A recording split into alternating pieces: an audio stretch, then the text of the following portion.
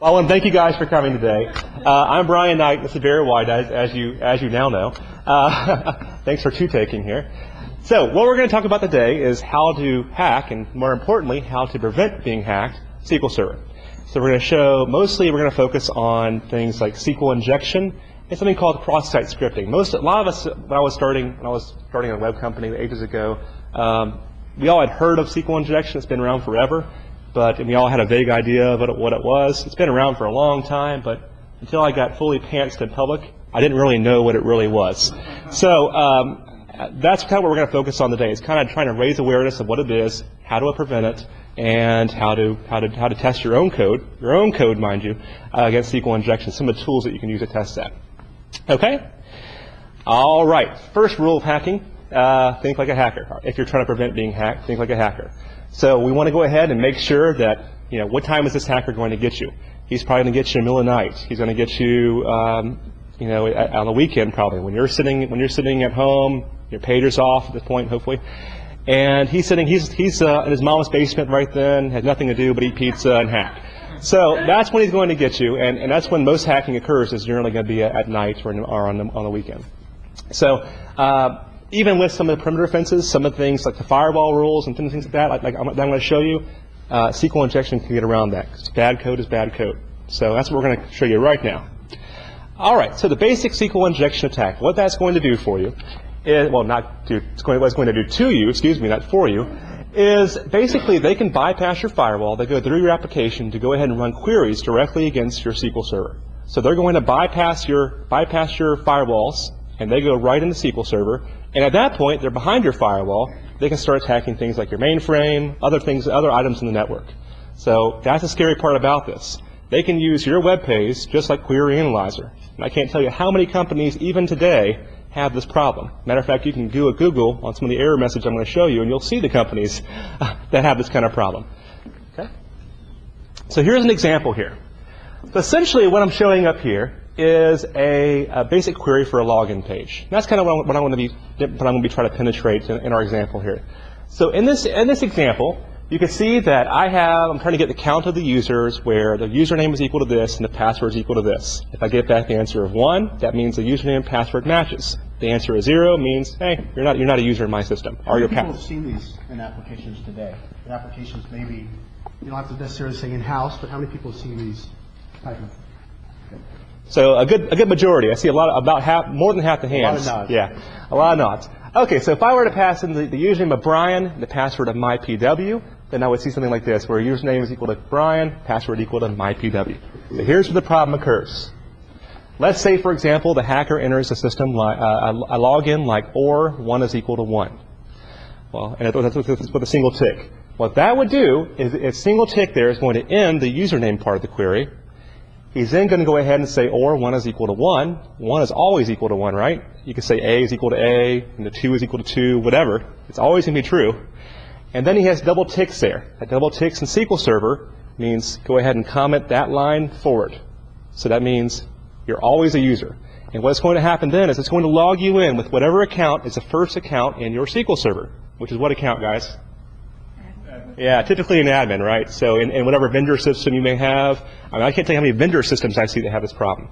And this must be polished systems. So that's what's going to happen. Now I'm in with the admin account, typically. That's the first account in there. Okay? So the hacker smiles. He knows he has you. Now that he's in, he knows he can go ahead and do some simple attacks. This is assuming that, by the way, that I'm not trapping errors. There's other ways we'll talk about in a second. Even if you're trapping errors, doing things like blind SQL injection attacks to where I can loop through and wait for clauses and things like that so I can get Boolean answers yes or no back. So we'll show more about this in the demo. Now he got you. Okay? So the next attack, let's assume he has some kind of product page where I'm showing a list of products that you offer. Well, for example, I may want to go ahead, I don't like the price of your product. I think you're charging $5,000 is way too much for this camera equipment. I'm going to update the price to $1. So what I can do in that case, I would do my single tick again. It's always going to require a single tick to stop the first one. And then I would go ahead and do a semicolon to stop that first batch of query and start a new batch of a query. And here I go ahead and update your products. This is again, assuming I know the schema. And I'm going to show you how you can find out the schema in a second also. So I already know you have a products table. I already know you have this column. But I'm going to show you how you can enumerate that in a second as well. Okay? One of the most dangerous commands is going to be the union all statement or the union statement. And that's where I go ahead and if you're showing me a grid of products, I go ahead and I say, okay, that's great. I'm glad I can see your products. Go ahead and show me the username and passwords also with that grid. And I guess basically union in my own data right into your data. So like a forum, for example. When I first started a certain website a long time ago, our forum software was vulnerable to this. And I finally got pants publicly when a user went ahead and unioned like a list of username and passwords into something. So that was a long time ago, thank God. This was vendor software, by the way, not something I bought, not something that I actually made. This is where I can also do some interrogation. I may decide to go ahead and union in the sysobjects table, or sys.objects in 2005. This is where I can see a list of all the different tables that you have in your system, store procedures, things like that. In this case, I'm doing X type of view. It's going to show me all the user store procedure, all the user tables. Okay. Now, if you're actually doing proper error handling and you're trapping that single tick error message, what I could do is go ahead and try to get Boolean yes/no answers back. So by doing wait for clauses. A wait for clause like this, but go ahead and say, let's find out what you're logged in as. Let's see if you're logged in with some standard accounts that I see a lot of developers use. Are you logged in with the SA account? If you are, it's going to wait for 10 seconds and then show me your products page. If not, it comes back immediately. Do you have a Northwind database, for example? So things like that, it'll go ahead and get Boolean yes/no answers back. And I'll show this to you in my Bears code in a second here. All right, this is a very dangerous one also. This is how if I can't access this objects, I can use this to start figuring out what type of tables and columns you have in this for this grid. So having 1 is equal to 1, you can't do that without having a group by statement. So in this case, it's going to let me know that, hey, you can't do this without doing a group by statement, and you've got to group by the first this table. And here's a column name. So it lets me know all that in the error message. Then I start walking my way through.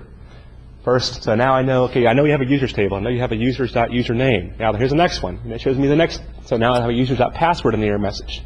And I keep on walking through until I know all the column names and passwords. And then I go ahead and do something like this where I actually insert my own password and username and give myself gold rights to your system. So you can also do things like creating tables. I've seen this a lot out in the internet also, where I want to go ahead and create this big old table with varchar 8000, big wide table, and then I'm going to load it with your web config file or your global ASA file or files that I want to see in clear text on your web page. So I may go ahead and suck in some of your files that you consider secure and bring them in so I can see all the code behind stuff. So everything that you're actually coding in behind the scenes, I can see all that code there. Okay, I've been talking long enough. Let's go ahead and I'm going to bring in Bear. And at this point, what we're going to do is we're going to do a little chess max action. So Bear is going to show you his code, and he's going to go ahead and demonstrate what the code does, the tables. At that point, I'm going to hack him, and then he's going to fix it, hack, fix, and we're going to show kind of some of the standard accounts. Okay. So really, it's going to be like a chess bout here, and we've got a login page which everybody writes. Okay, one second, Bear. If we can go ahead and double check, make sure we are. All right, we're recording still. All right, cool. Oh, this is like a football game. All right. So sorry for the resolution, guys. So make sure that you guys can see it in the back here. So and I'm going to clear up some of this force here. Bear's got really bad eyes. You've got the bad eyes, buddy. All right.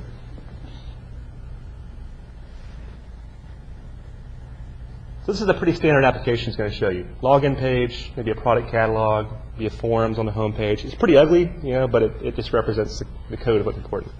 Mm-hmm. All right, looking good. All right, so here's a login here. This is a click event on our button. And as you can see, we're going to set a connection string. And then as we come down, just what we saw Brian show, there's a text box that has a password in it and a text box for a user ID. And we will concatenate that into our select clause, and then we will create a command for it, we'll run it, and then the results that it returns back, if we're good, then we'll go ahead and save that information, and if we're not, we'll go ahead and kick them back out. So let's go ahead and run this.